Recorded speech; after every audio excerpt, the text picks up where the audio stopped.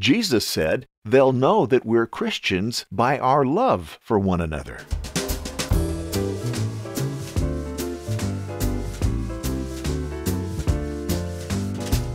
You're listening to the Lifespring Family Audio Bible, coming to you from Riverside, California, and podcasting since 2004. I'm your OG Godcaster, Steve Webb. This is the daily podcast where we'll read the entire Bible in a year. I'm happy to see you today. This is History Tuesday, and we'll read Joshua 11 through 15, and after the reading, I've got some comments for you. I'm calling today's episode, When God Says Go. But before we read, let's pray. Our loving Heavenly Father, we ask that you bless the reading of these chapters in Joshua today. Make it real to us and help us to understand what you want to teach us. I pray this in Jesus' name. Amen. Are you ready? Let's begin. Joshua chapter 11. King Jabin of Hazor heard about Joshua's victories, so he sent messages to many nearby kings and asked them to join him in fighting Israel. He sent these messages to King Jobab of Madon, the kings of Shimron and Akshaph, the kings in the northern hill country and in the Jordan River Valley south of Lake Galilee, and the kings in the foothills and in Naphath Dor to the west. He sent messages to the Canaanite kings in the east and the west, to the Amorite, Hittite, Perizzite, and Jebusite kings in the hill country, and to the Hivite kings in the region of Mizpah near the foot of Mount Hermon. The kings and their armies went to Merom Pond, where they set up camp and got ready to fight Israel. It seemed as though there were more soldiers and horses and chariots than there are grains of sand on the beach. The Lord told Joshua, "Don't let them frighten you. I'll help you defeat them, and by this time tomorrow they will be dead." When you attack, the first thing you have to do is to cripple their horses. Then, after the battle is over, burn their chariots. Joshua and his army made a surprise attack against the enemy camp at Merom Pond and crippled the enemy's horses. Joshua followed the Lord's instructions, and the Lord helped Israel defeat the enemy. The Israelite army even chased soldiers as far as Misrephoth-Maim to the northwest, the city of Sidon to the north, and Mizpah Valley to the northeast. None of the enemy soldiers escaped alive. The Israelites came back after the battle and burned the enemy's chariots. Up to this time, the king of Hazor had controlled the kingdoms that had joined together to attack Israel.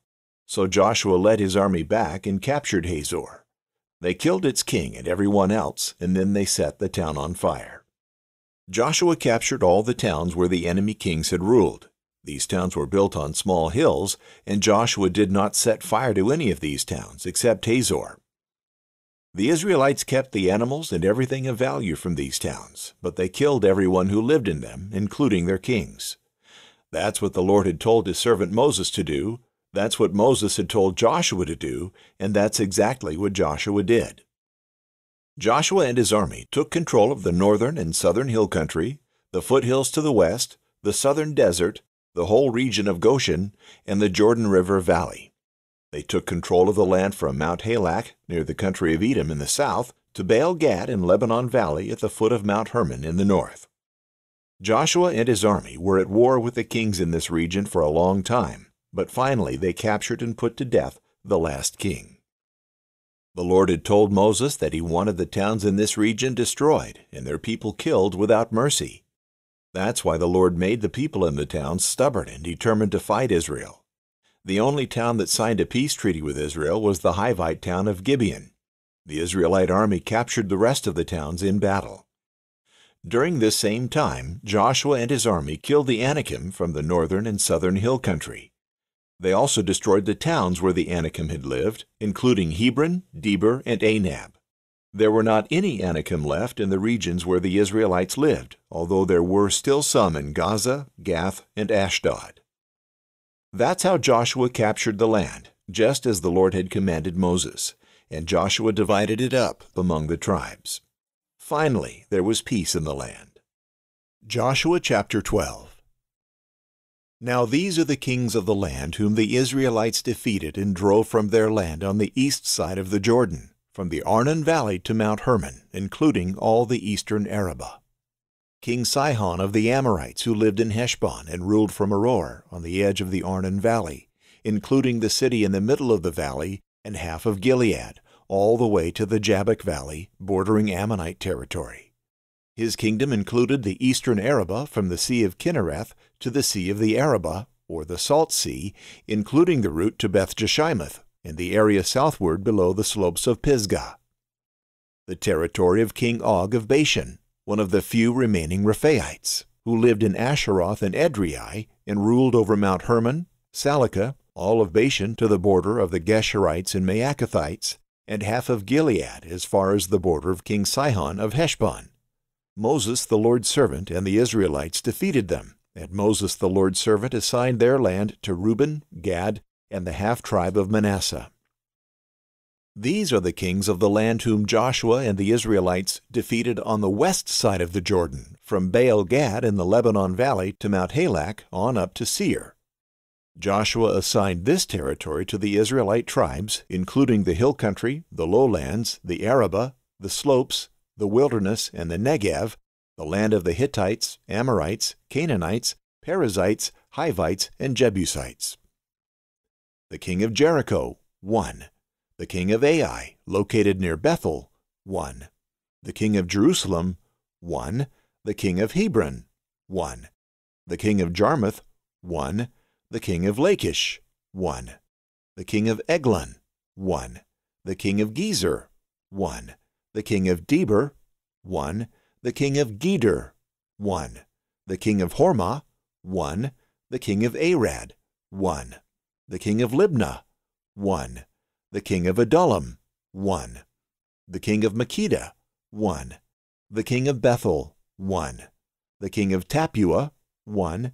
The king of Hepher, 1. The king of Aphek, 1. The king of Lasharon, 1. The king of Madon, 1. The king of Hazor, 1. The king of Shimron-Meron, 1. The king of Akshaph, 1. The king of Taanach, 1. The king of Megiddo, 1. The king of Kedesh, 1. The king of Jokneam near Carmel, 1. The king of Dor near Naphath-Dor, 1. The king of Goyim near Gilgal, 1. The king of Tirzah, 1. A total of 31 kings. Joshua chapter 13. When Joshua was very old, the Lord told him, "You are very old, and a great deal of land remains to be conquered. This is the land that remains, all the territory of the Philistines and all the Geshurites, from the Shihor River east of Egypt northward to the territory of Ekron. It is regarded as Canaanite territory, including the area belonging to the 5 Philistine lords who ruled in Gaza: Ashdod, Ashkelon, Gath, and Ekron, as well as Avite land to the south, all the Canaanite territory from Arah in the region of Sidon to Aphek, as far as Amorite territory, the territory of Byblos and all Lebanon to the east, from Baal-Gad below Mount Hermon to Lebo-Hamath. I will drive out before the Israelites all who live in the hill country from Lebanon to Misrephoth-Maim, all the Sidonians. You be sure to parcel it out to Israel as I instructed you. Now divide up this land among the 9 tribes and the half-tribe of Manasseh." The other half of Manasseh, Reuben and Gad, received their allotted tribal lands beyond the Jordan, just as Moses, the Lord's servant, had assigned them. Their territory started from Aroer, on the edge of the Arnon Valley, included the city in the middle of the valley, the whole plain of Medeba as far as Dibon, and all the cities of King Sihon of the Amorites who ruled in Heshbon, and ended at the Ammonite border. Their territory also included Gilead, Geshurite and Maacathite territory, all Mount Hermon, and all Bashan to Salakah, the whole kingdom of Og in Bashan, who ruled in Ashtaroth and Edrei. He was one of the few remaining Rephaites. Moses defeated them and took their lands, but the Israelites did not conquer the Geshurites and Maacathites. Geshur and Maacah live among Israel to this very day. However, Moses did not assign land as an inheritance to the Levites. Their inheritance is the sacrificial offerings made to the Lord God of Israel as he instructed them. Moses assigned land to the tribe of Reuben by its clans. Their territory started at Aroer, on the edge of the Arnon Valley, and included the city in the middle of the valley, the whole plain of Medeba, Heshbon and all its surrounding cities on the plain, including Dibon, Bamoth-baal, Beth-baal-meon, Jahaz, Kiddemoth, Mephaath, Kiriathaim, Sibmah, Zereth-Shahar on the hill in the valley, Beth Peor, the slopes of Pisgah, and Beth Jeshimoth. It accompanied all the cities of the plain and the whole realm of King Sihon of the Amorites who ruled in Heshbon. Moses defeated him and the Midianite leaders Evi, Rechem, Zur, Hur, and Reba. They were subjects of Sihon and lived in his territory. The Israelites killed Balaam son of Beor, the omen reader, along with the others. The border of the tribe of Reuben was the Jordan. The land allotted to the tribe of Reuben by its clans included these cities and their towns. Moses assigned land to the tribe of Gad by its clans. Their territory included Jazer, all the lands of Gilead, and half of the Ammonite territory as far as Aroer near Rabbah. Their territory ran from Heshbon to Ramath-Mizpah in Betonim, and from Mahanaim to the territory of Debir. It included the valley of Beth-Haram, Beth-Nimrah, Succoth, and Zaphon, and the rest of the realm of King Sihon of Heshbon, the area east of the Jordan to the end of the Sea of Kinnereth. The land allotted to the tribe of Gad by its clans included these cities and their towns. Moses assigned land to the half-tribe of Manasseh by its clans. Their territory started at Mahanaim and encompassed all Bashan, the whole realm of King Og of Bashan, including all 60 cities in Havoth-Jair in Bashan. Half of Gilead, Ashtaroth, and Edrei, cities in the kingdom of Og in Bashan, were assigned to the descendants of Machir, son of Manasseh, to half the descendants of Machir by their clans. These are the land assignments made by Moses on the plains of Moab east of the Jordan River opposite Jericho. However, Moses did not assign land as an inheritance to the Levites. Their inheritance is the Lord God of Israel, as he instructed them. Joshua chapter 14. The following is a record of the territory assigned to the Israelites in the land of Canaan by Eleazar the priest, Joshua son of Nun, and the Israelite tribal leaders. The land assignments to the 9½ tribes were made by drawing lots, as the Lord had instructed Moses. Now Moses had assigned land to the 2½ tribes east of the Jordan, but he assigned no land to the Levites. The descendants of Joseph were considered as 2 tribes, Manasseh and Ephraim. The Levites were allotted no territory, though they were assigned cities in which to live, along with the grazing areas for their cattle and possessions. The Israelites followed the Lord's instructions to Moses and divided up the land. The men of Judah approached Joshua in Gilgal, and Caleb son of Jephunneh the Kenizzite said to him, "You know what the Lord said about you and me to Moses, the man of God, at Kadesh Barnea. I was 40 years old when Moses, the Lord's servant, sent me from Kadesh Barnea to spy on the land, and I brought back to him an honest report. My countrymen who accompanied me frightened the people, but I remained loyal to the Lord my God. That day Moses made his solemn promise. Surely the land on which you walked will belong to you and your descendants permanently, for you remained loyal to the Lord your God. So now, look, the Lord has preserved my life, just as he promised, these past 45 years since the Lord spoke these words to Moses, during which Israel traveled through the wilderness. Now look, I am today 85 years old. Today I am still as strong as when Moses sent me out. I can fight and go about my daily activities with the same energy I had then. Now assign me this hill country which the Lord promised me at that time. No doubt you heard at that time that the Anakites live there in large fortified cities. But assuming the Lord is with me, I will conquer them as the Lord promised." Joshua asked God to empower Caleb son of Jephunneh and assigned him Hebron. So Hebron remains the assigned land of Caleb son of Jephunneh the Kenizzite to this very day, because he remained loyal to the Lord God of Israel. Hebron used to be called Kiriath Arba. Arba was the famous Anakite. Then the land was free of war. Joshua chapter 15. The land allotted to the tribe of Judah by its clans reached to the border of Edom, to the wilderness of Zin in the Negev far to the south. Their southern border started at the southern tip of the Salt Sea, extended south of the Scorpion Ascent, crossed to Zin, went up from the south to Kadesh Barnea, crossed to Hezron, went up to Adar, and turned toward Karka. It then crossed to Asmon, extended to the stream of Egypt, and ended at the sea. This was their southern border. The eastern border was the Salt Sea to the mouth of the Jordan River. The northern border started north of the Salt Sea at the mouth of the Jordan, went up to Beth Hogla, crossed north of Beth Araba, and went up to the stone of Bohan, son of Reuben. It then went up to Deber from the valley of Achor, turning northward to Gilgal, which is opposite the pass of Adummim, south of the valley, crossed to the waters of En-Shemesh, and extended to En-Rogel. It then went up to the valley of Ben-Hinnom to the slope of the Jebusites on the south, that is, Jerusalem, going up to the top of the hill opposite the valley of Ben-Hinnom to the west, which is at the end of the valley of the Rephaites to the north. It then went from the top of the hill to the spring of the waters of Nephtoah, extended to the cities of Mount Ephron, and went up to Baalah, that is, Kiriath-Jearim. It then turned from Baalah westward to Mount Seir, crossed to the slope of Mount Jearim on the north, that is, Kesalon, descended to Beth-Shemesh, and crossed to Timnah. It then extended to the slope of Ekron to the north, and went toward Shikkeron, crossed to Mount Baalah, extended to Jabneel, and ended at the sea. The western border was the Mediterranean Sea. These were the borders of the tribe of Judah and its clans. Caleb son of Jephunneh was assigned Kiriath Arba, that is, Hebron, within the tribe of Judah, according to the Lord's instructions to Joshua. Arba was the father of Anak. Caleb drove out from there 3 Anakites, Sheshai, Ahiman, and Talmai, descendants of Anak. From there he attacked the people of Deber. Deber used to be called Kiriath-Sepher.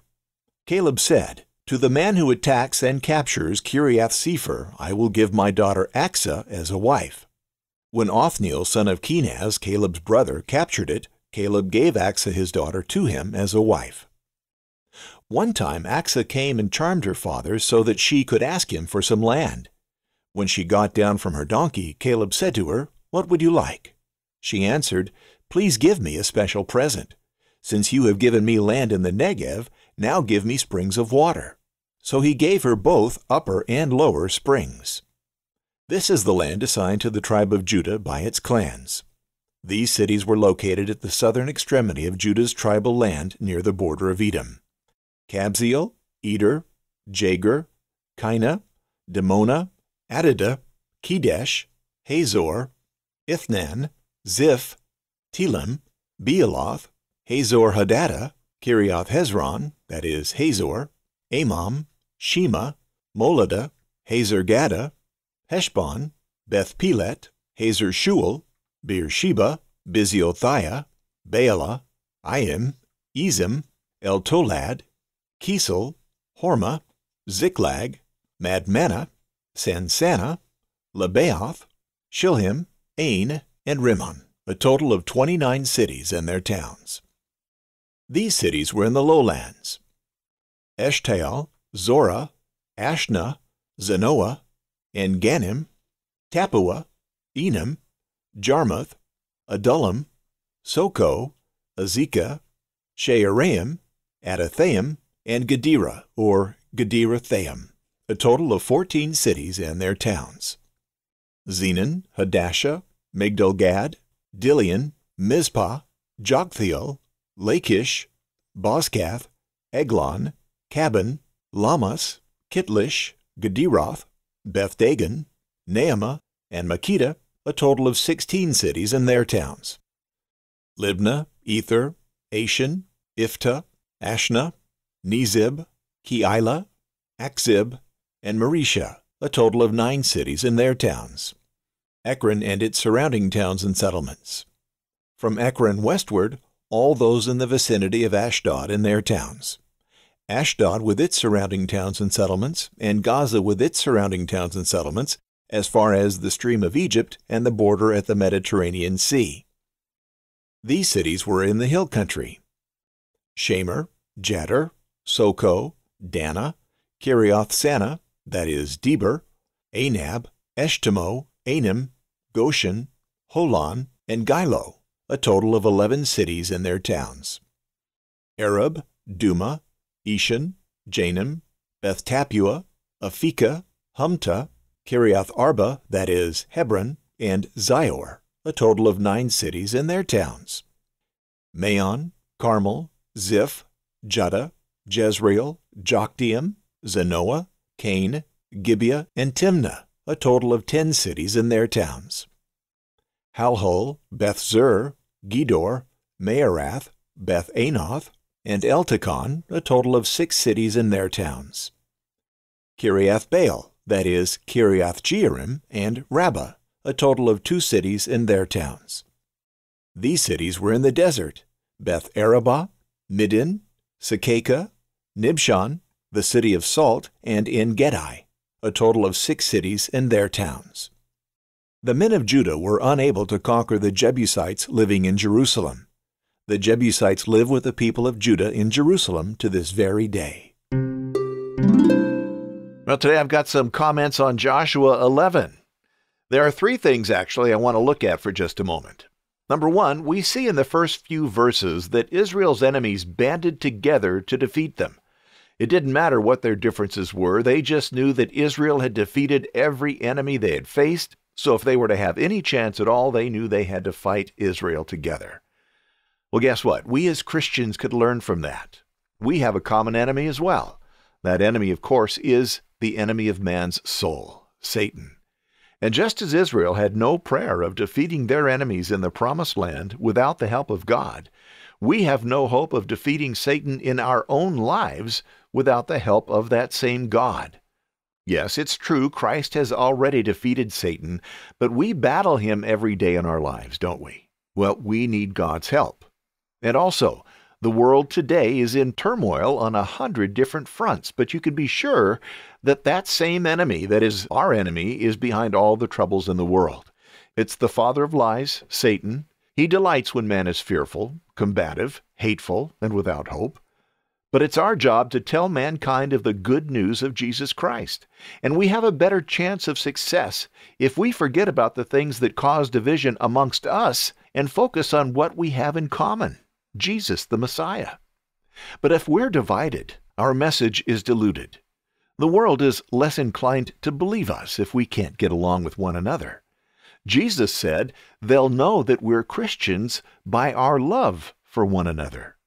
Believers need to focus on the one who died for us, not on our petty differences, whether they be political or anything else. And then number 2. Notice that God did not fight these battles for Joshua miraculously like he did in the beginning. He has demonstrated already to Joshua that he is with him, and he assures Joshua that Joshua will have the victory. But God gives Joshua the battle plan and then leaves Joshua to execute that plan. Family, as we mature in our spiritual life, he expects more of us, as he expected more of Joshua. He expects us to fight our own battles. How many times have I heard someone say, "If God would only just take that temptation away because I just can't handle it on my own." That's hogwash. He's given you what you need, the Holy Spirit, to guide you, but you need to follow the Spirit's leading. You just need to say no to temptation. 1 Corinthians 10:13 says, "No temptation has overtaken you except what is common to mankind. And God is faithful. He will not let you be tempted beyond what you can bear. But when you are tempted, He will also provide a way out so that you can endure it." God didn't fight all of Joshua's battles, and He's not going to fight all of your battles either. He's given you the tools you need, and He expects you to use them. And number 3, near the end of the chapter, when Joshua and Israel have nearly completed the task of taking the land promised to their fathers by God, we're told that Joshua and his army killed the Anakim from the northern and southern hill country. So who were the Anakim? When Moses was still alive, just as he brought the people to the threshold of the Promised Land, he sent 12 men in to scout out the country. And when they came back, most of the scouts correctly said that it was a land flowing with milk and honey. But they also reported that the people who lived there were strong, and their cities were large and walled. And they said, "We even saw the 3 Anakim clans. In fact, we saw the Nephilim, who are the ancestors of the Anakim. They were so big that we felt as small as grasshoppers." And so what happened was the people of Israel became fearful. They forgot about all the miracles God had done for them to bring them out of Pharaoh's Egypt, how He gave them water out of a rock, how He fed them manna from heaven. They said, "We wish we had died in Egypt or somewhere out here in the desert. Is the Lord leading us into Canaan just to have us killed and our women and children captured? We'd be better off in Egypt." Well, God became very angry at them and ultimately said, in essence, "Fine, they want to die in the desert they shall die. Not one of this generation will set foot in the promised land." Beloved, it was their lack of faith that caused them to wander in the desert for 40 years. Now, let me back up just a bit. There were two that brought this report back that said, "No, God said we can do it. We can do it." One of them was Joshua, the one for whom this book is named. The other one was Canaan. We'll learn more about them later. So, back to our story. Now, of course, God was able to defeat Israel's enemies when they first arrived at the threshold of the Promised Land. But their lack of faith stood in the way, and an entire generation missed out on seeing God's promise fulfilled. There are times that God leads us to a situation that looks impossible. But if He calls us to move ahead, He will be with us to accomplish the task. Blessings will always follow. Well, you've heard a few of my thoughts. I'd love to hear your thoughts. Call the Lifespring Family Hotline at 951-732-8511. And if you're outside the U.S., put a +1 at the beginning of that number. You can also comment on the show notes page for this episode at lifespringmedia.com/S13E017 or go to comment.lifespringmedia.com. And you can always email me at steve@lifespringmedia.com. Speaking of comments, I got a comment this morning from Brother Paul of Seattle. He wrote, "Hi, Steve. This year as I'm listening to you read through the Bible, I've decided to follow along by reading myself. Since I'm doing this, I noticed a note I wrote in my Bible app from 2015 on Genesis 8:11 asking, how could there be an olive leaf if everything was covered in water for a long time? I did a bit of Googling around and came across this site, among others, and it's neverthirsty.org, and it's a long link. I won't read the whole link to you, but Paul says, it seems like the answers range from, in no particular order here, number 1, God is God and can make anything happen. Paul says the Christian catch-all, as I'm not going to call it. Number 2, olive tree leaves can actually last underwater. And number 3, as the waters receded, there was actually enough time for the plants to start growing again before the dove was sent out, and the ground was probably a lot more fertile than it is today. Paul says this one makes a lot of sense to me.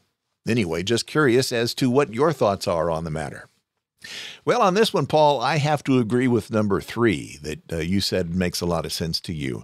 Yes, they were on the ark for a very long time, and I think it's reasonable to think that there may have been an olive branch that had sprouted that the dove brought back. It is true that God is God and He can make anything happen. He can do anything, of course. And whether olive tree leaves can actually last underwater, I don't know if that's true or not. But to me, the reasonable one is that they were on the ark for a very long time. Well, Brother Paul, thanks for sending in that comment. Tomorrow is Psalms Wednesday. We'll read chapters 6 through 8. And remember that Wednesday is one of the days we share prayer requests and praises. Don't be shy. We are called to pray for one another. James 5:16 says, "Confess your sins to each other and pray for each other so that you may be healed." The earnest prayer of a righteous person has great power and produces wonderful results. And we have a promise about the results of prayer. Philippians 5:6 and 7 says, "Don't worry about anything. Instead, pray about everything. Tell God what you need and thank Him for all He's done. Then you will experience God's peace, which exceeds anything we can understand. His peace will guard your hearts and minds as you live in Christ Jesus." So, beloved, let's pray for one another. Call the Lifespring Family Hotline at 951-732-8511 or go to prayer.lifespringmedia.com. I'll pray for you in my quiet time, and we'll share these requests and praises on the show.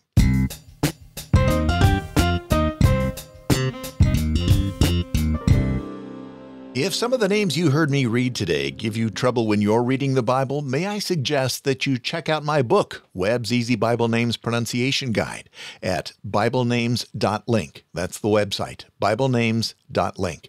It's available in softcover, PDF, and MP3, and you'll find every name in the Bible in the book with every English spelling from every major English translation. Now listen, when you buy the book, you're helping to support this show. And because you're helping, I want to give you a discount since you're part of the Lifespring family. When you check out, be sure to use discount code PODCAST and you'll get a 25% discount. You only get the discount at BibleNames.link. The softcover is available on Amazon, but you won't get the discount. If you want the PDF or MP3 version, they're only at BibleNames.link.